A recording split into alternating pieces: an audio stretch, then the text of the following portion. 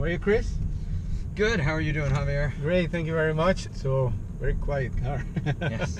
Yes. We're in the third generation Honda Insight. This is a 2019 model? 2019 model, yes. Yeah. I get always confused because sometimes we're in January and we're showing the next year's car, Yep. and sometimes it's like the following year. But anyway. Yep. So third generation, and Honda actually, most people think about Toyota bringing the first hybrid to the U.S., but it was you guys, Honda, right? In 1997, yes. Ahead of the yeah, we brought the first generation Insight here. It achieved 70 miles per gallon in the old testing. It was a little two-seater compact hybrid vehicle, and it was a and great to be little honest, coupe. not the best design. Well, most people didn't really like it, but it was for aerodynamics, right? Design subjective, but there a lot of people Great really love that car for fuel efficiency. Exactly. And really introduce people to some of the benefits and the capabilities that you can achieve in fuel economy with a hybrid vehicle. So let's leap 21 years ahead, and now here we are. And I guess from what I've been hearing, you guys, the designers, the engineers, and all that, the emphasis in this car is not that it's a hybrid. It's like a quote-unquote normal car with great design, great technology, that also happens to be a hybrid and giving you, what, 51 miles a gallon or something like that? Yeah, totally. So we took the approach of, first and foremost, it needs to be a great compact sedan. And we wanted to elevate the premium refined nature of that vehicle to make sure that we reach audiences who may have been on the fence with a hybrid in the past, maybe thought, okay, I got to sacrifice styling, or I got to sacrifice performance, or do I lose cargo space, or whatever else. We really took the approach of making sure that as a customer, when they get into this car, they don't have to sacrifice or compromise on any of those important things. They get a great drive, along with that great fuel economy that comes with it, up to 55 miles per gallon in the city, as well as the great packaging of cargo space that's not compromised in any way, shape, or form with the trunk, along with the passenger space, a full trunk pass-through. Yeah, you move the battery pack on the back of the exactly. Seat, so right? in past hybrids, the battery has kind of sort of been between the back seat and the trunk because of the size of that battery pack, and we were able to shrink the size, make it lighter, put it right underneath the rear seat, and now we have no compromise to that cargo space. And also, the previous generation, maybe not in the case of the Insight because that was a hybrid from the beginning, right? But in some other cars, the hybrid system is added to the platform of the normal car, of the gas engine car. In this case, everything this is designed over the Civic platform, right? So but redesigned really within that to accommodate the hybrid system. Totally. So we started with the foundation being the 10th generation Civic platform, and that platform has been really well received, very highly regarded, and Civic continues to have record sales year over year over year. It's about to reach 25 million units in the world. It's immensely impressive what Civic is able to achieve, and that is a great vehicle for customers looking for it. But when we took the approach of starting with that platform, to your point earlier, we had to make changes, like on the underfloor in the rear, making sure that there was space for that battery to slot underneath the rear seat, as well as all of the exterior paneling, except for the roof and the rear quarter panel, being 100% unique to Insight. And also the hybrid powertrain, obviously, this is the newest generation.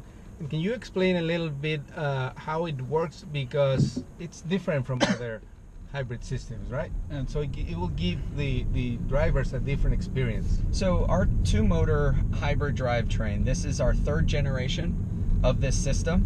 And basically it acts in a couple different ways. So you can run in an EV only mode where the battery is basically powering the motor directly. Yeah. And the car's then going just on electric only. It can work in a hybrid mode where the engine is powering a generator, which is then powering the motor along with the battery alongside, so they're both working in tandem.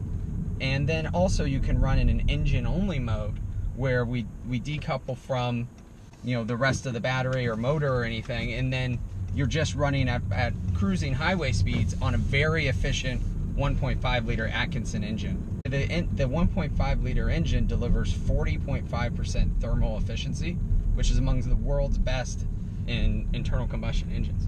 So in a way, from what I'm understanding, you're saying is like the car picks up the best or the most efficient way of pushing, sending the energy Depending on the conditions of the drive. Totally. It's going to adjust based on what you're trying to achieve. So whether you're driving in the city, whether you're just parked at a stoplight or whatever else like we're about to do, or whether or not you're cruising at highway speeds, it's going to try and find the balance of efficiency to optimize accordingly. But you have that power if you need it.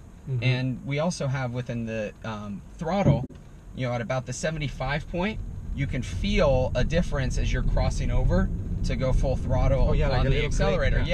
And so before that, you're basically in a more balanced and optimized towards fuel efficiency.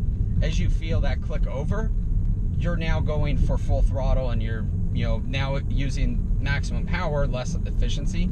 That's sort of there to coach the driver so that they know when they're crossing that point between efficiency and performance. And this car is part of the strategy that Honda announced a couple years ago, I believe, to achieve 2/3 of its cars being electrified in some way by 2030, it is? Yeah, so 2030, we've announced that our goal is to have 2/3 of our global fleet to be electrified vehicles. And Insight certainly is part of an early phase for that, of an approach to get customers comfortable with electrified vehicles. Hybrids are a very easy way of getting people that are used to a gas car to start to be comfortable with a car that's not just a gas engine, but also utilizes the benefits of a battery for fuel economy and for other benefits as well. But in reality, I mean, as much as some people aren't willing to accept that this is coming, right? I mean, this is going to happen not only with Honda, all the manufacturers are going to have to do this. Well, we certainly believe that there's a lot of benefits to electrified vehicles, as well as the benefit to the environment overall. And that's sort of been a philosophy within our company.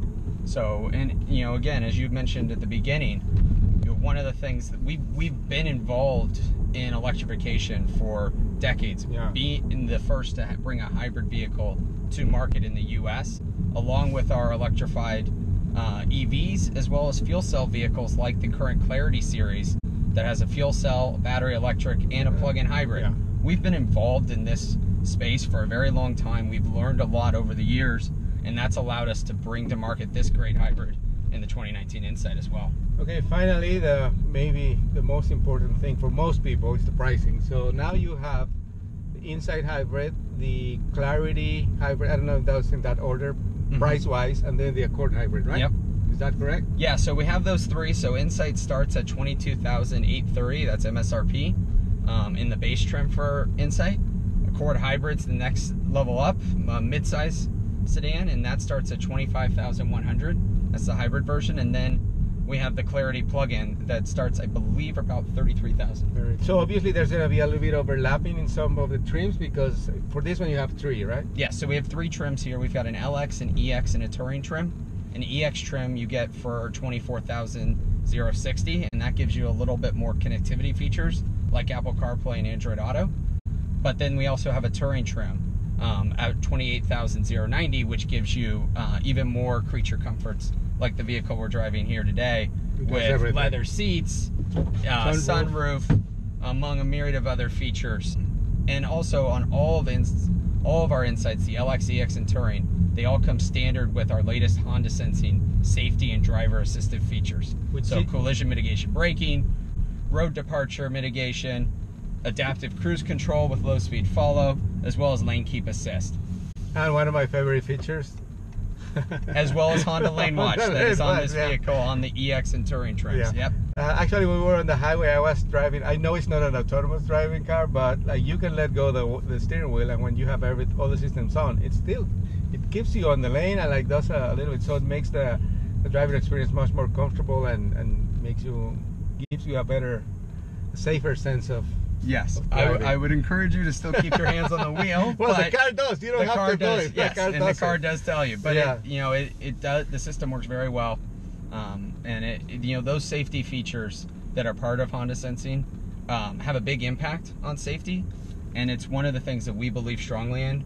We have over 1 million vehicles on the road today that have Honda Sensing, and we have a target of by 2022 to have 100% of our vehicles equipped with all of our Honda Sensing technologies. So, excellent. Thank you very much for the time. And I understand that you have something to do after this. Oh, so yeah, I gotta let you go. I gotta go try and get on a Honda Jet. So I will. Talk to you guys all later. Please fasten passenger seat belt. Oh, you're rushing. He wants to live. Let me out. Jump the gun Go, slightly. go. Thank you. Have a good one. Bye.